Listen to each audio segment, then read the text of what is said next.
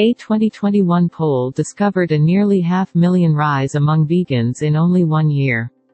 Veganism is clearly more than a trend. But one fundamental issue remains. Is it healthy? Here are 7 reasons why many experts have a legit beef with vegans.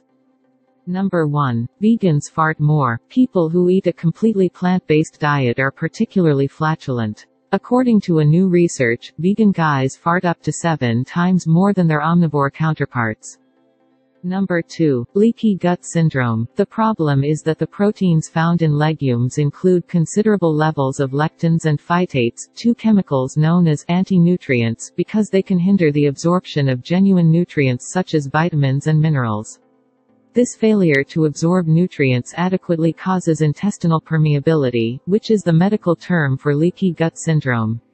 Anti-nutrient buildup damages the lining of the small intestine. The increased permeability of the lining allows undigested food particles, germs, and other poisons to seep through the gut walls and into the circulation over time.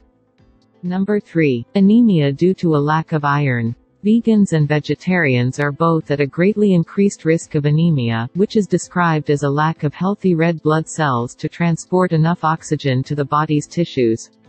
Iron-deficient anemia, the most frequent kind of anemia worldwide, is partly due to growing vegetarianism and veganism.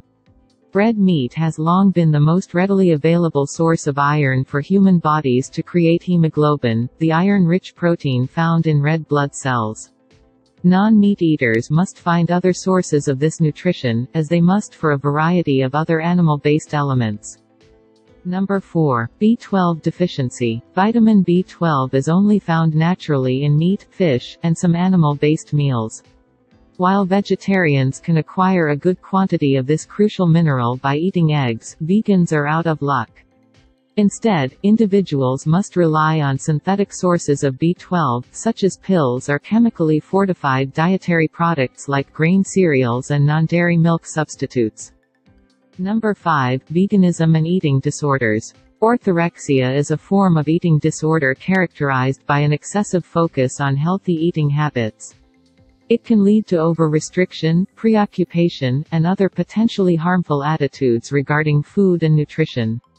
Most eating disorder experts do not advise persons seeking to recover from eating disorders such as orthorexia or anorexia to follow restricted diets such as veganism or vegetarianism.